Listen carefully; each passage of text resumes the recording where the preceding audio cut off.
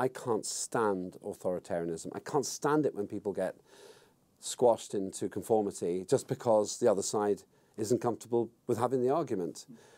Turning to your question, Britain's in a parlous state when it comes to freedom of speech now.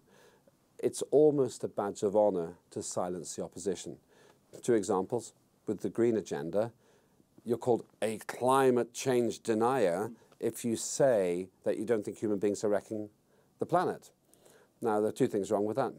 I actually think that the climate change deniers are the people who think that we can stop climate change. I think it's a naturally occurring process. But instead, we've got this Holocaust illusion to people who, like me, think that the science just doesn't support the climate agenda. And yet even the BBC, the state-sponsored station, has said, we don't have to have balance on this. We're not going to take the contrary view. A second example would probably be the woke agenda, where sexual and gender politics has occupied centre stage for a lot of the time. You've got a man who wants to be Prime Minister, Keir Starmer, who says that 99.9% of women don't have a penis.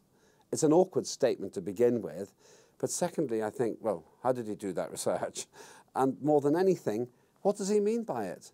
Now, I used to be one of the judges on the UK Transsexual Awards, and I have no issue with anyone's gender, but I do have an issue when British politics becomes a virtue-signalling woke situation where it's almost impossible to express a contrary view without being cancelled.